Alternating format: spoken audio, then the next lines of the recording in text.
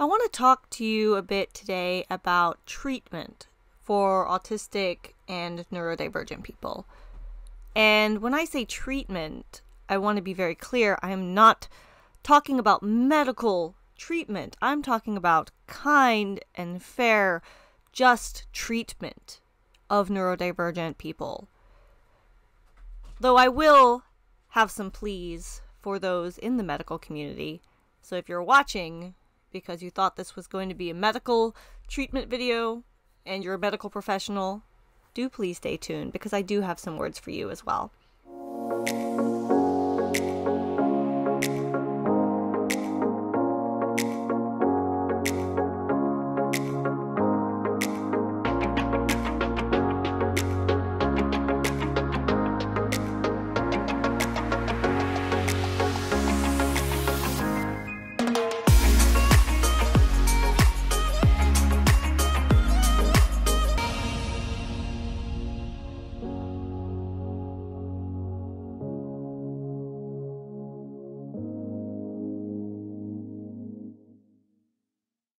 I'm so glad you stuck around with me in my little phone booth.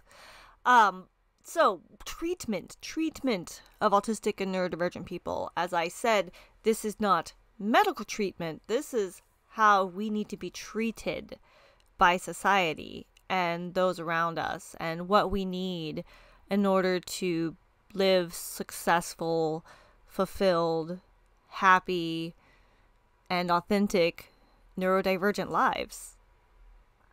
I am speaking to you today from my experience as an autistic, ADHD, hyperlexic, and probably some multiply neurodivergent human, and my experience of living in the world as a neurodivergent person, not knowing I was neurodivergent for almost the first 30 years of my life, being in the workforce, not knowing I was neurodivergent for over 15 years, and now in my position where I have the honor of knowing so many amazing and fantastic neurodivergent humans and working to change some of these systems, the education systems, the workplace systems, even working with some medical professionals and therapy and service providers to help change the way mental health is treated with neurodivergent people.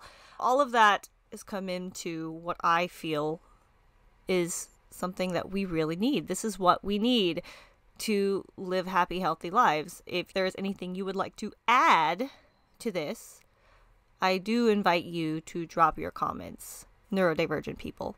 Neurotypicals, if you have questions, please drop your questions as well. The first thing we really need is to be able to live an appropriate and authentic neurodivergent lifestyle. And by lifestyle, I mean 1, meeting our sensory needs. That is avoiding sensory triggers. For me, it's those fluorescent lights that can give me migraines and seizures. I am over 2 years seizure-free. Yay, knock on wood, now that I have learned the triggers and am avoiding them. Woo! I also can't remember the last time I had a migraine. Woo! Because I was having them almost every day before I knew I was sensory sensitive and hadn't adjusted my lifestyle yet. It's serious stuff. We also need to sensory seek as needed to stay balanced. Yes, there are sensory things that we have to avoid, but there are also good types of sensory needs that we want to fill and engage in. A lot of this can help to block out some of the not so good stuff we've got going on. So staying balanced and regulated with the need for sensory seeking and also sensory aversions, because sensory aversions there's a reason for them. I need to avoid the fluorescent lighting. I need to stay away from that. And I need to engage in sensory activities that help me relax and stay centered and focused. My glittery ball, my weighted blanket, fuzzy soft pillows, roller skating, spinning, all of those things.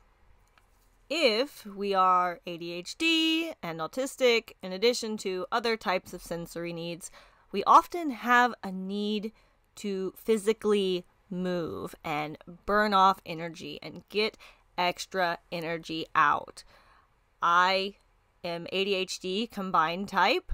I need to go out and move and be physical and really burn that energy out, roller skating and kayaking and running and swimming and dancing and doing something to burn off that energy is really essential to me. Otherwise, I start having problems where my insomnia comes back, my anxiety gets worse, I become more restless and less able to focus and do the tasks that I want to do my work, even do the tasks I'm passionate about because I am too distracted and too all over the place to sit still. When I was in school, this inability to sit still was often punished by taking away my recess, which meant I was burning off even less of the energy I needed to burn off. I needed more recess. I needed more movement. And my need for movement was often punished by restricting my movement even more. Don't do that. If you're working with neurodivergent young people, don't do that. Many of us have a need for movement. Please do not restrict the movement of these sensory-seeking kids any more than you absolutely have to for safety. Obviously, you can't have us running off into the street and doing other kinds of things, which could be dangerous. But whenever possible, encourage physical movement and activity, especially if you see we're having a hard time being still. We need to get that energy out. Energy in, energy out. Movement is energy regulation, and when you have too much energy in the system, it is like a shaken Coke bottle. Boom! It's going to be too much. This next one is actually important for any human being, but especially important for autistic young people. We really need time to engage in the activities that bring us joy. Our special interests, as it's sometimes called in autistic people, because of our tendency to ruminate, fixate, and obsess. I love a good healthy obsession. Although some of my obsessions are not healthy. I tend to be a very obsessive kind of a person. But when I have an interest, it is what I think about all the time, and when I'm not doing it, I want to be doing it, and I'm thinking about it all the time, and not being able to do the thing, but thinking about it all the time. I need to just do the thing. I need to do the things I want to do, because otherwise they are just going to be taking up all the space in my mind while I'm not doing them.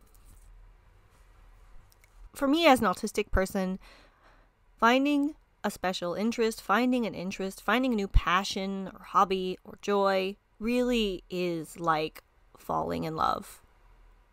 I have a very deep love for the things that catch my interest, and my soul is filled when I engage in those activities.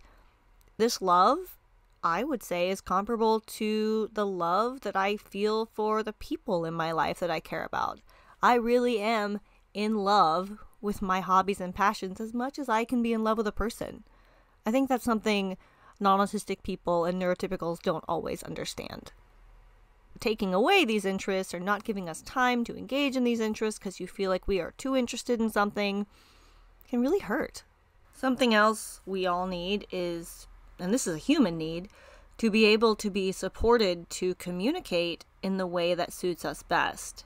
And to be able to find ways where the sender and the receiver can both communicate in ways that suit them best if they are different types of communicator. For example, if you are someone who communicates best in writing and needs time to think about what you need to say, versus someone who communicates with their mouth, spoken communications, and instantaneously knows what they want to say, these are two very different types of communicator. And they need to be able to communicate with each other effectively. But unfortunately, with neurodivergent people, especially autistic people who have these communication differences where we really may not be able to communicate in the way that society traditionally expects people to communicate, Too often, it is expected that the neurodivergent person do all of the stretching in communication and social situations to accommodate the neurotypical communicators and the non-autistic communicators. I really, really want to ask that you on the other side do some of the stretching as well. Let's both flex our communications so that we can find a solution that works well for both sender and receiver, instead of asking the autistic and neurodivergent people to do all of the stretching. Some of us cannot flex in this area. For example, expecting an autistic non-speaker to speak with their mouths. That's very cruel when, for some of us, that might not be possible.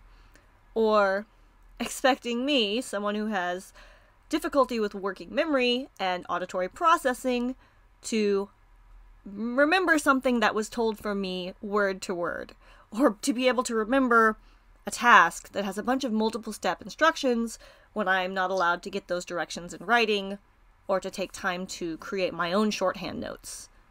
That's cruel to me. I cannot hold myself to that expectation. And for a lot of years I tried, and it didn't work out well. We also really need to have support, especially because we're living in a world that isn't designed to take our needs into consideration. I need support and understanding if I am unable to enter a space because it has lighting that could make me sick. Can you turn the lights off for me? Can we meet in another space? I need people to understand that I have executive functioning differences, and I need those to be supported in order for me to be an efficient human being and do the things that life and society expects of me. I need to be able to do things my own way so that I can accommodate myself, because my needs are my own. Each and every single individual neurodivergent person has very different needs from the next. Even two people with the exact same diagnoses, even two autistic people, can have very different needs and very different presentation and how being neurodivergent, being autistic, impacts them. We really need to have supports provided to us to live in this world that can actually be quite hostile to those whose brains and minds work differently. So this week I've talked about how neurodivergent people need to live authentically and live a more neurodivergent appropriate lifestyle in order to be successful. That's part 1. Part 2, next week's video, I'm going to go shoot it right now. We're going to talk about what we need from society as a whole in order to be able to live authentically as neurodivergent people and get to this point where we can be ourselves and be supported. Because right now, we've got a long way to go. It's not always safe to be visible and be out and be open. Thank you all so much for hanging out with me this week. Be sure to turn on your notifications if you would like to catch part 2 of this video. If you found part 1 helpful, hit that like button so I know that this format of video was helpful to you, or that this topic was useful and helpful. This helps me decide what types of videos and topics I will do in future videos. Thank you, of course, to all of you who do share and comment and engage and give your feedback and suggestions. I'm really grateful for you. This blog wouldn't be what it is without you. Speaking of which, the Patreon supporters, of course, I say it every week. Thank you to the Patreon subscribers, YouTube channel members, and Facebook supporters who do that little monetary subscription that help this blog be the quality that it is now, because I would not be able to do this alone in that regards either. I'm so grateful for all of you. Thank you so much. I will see you all next week. Part 2. Bye.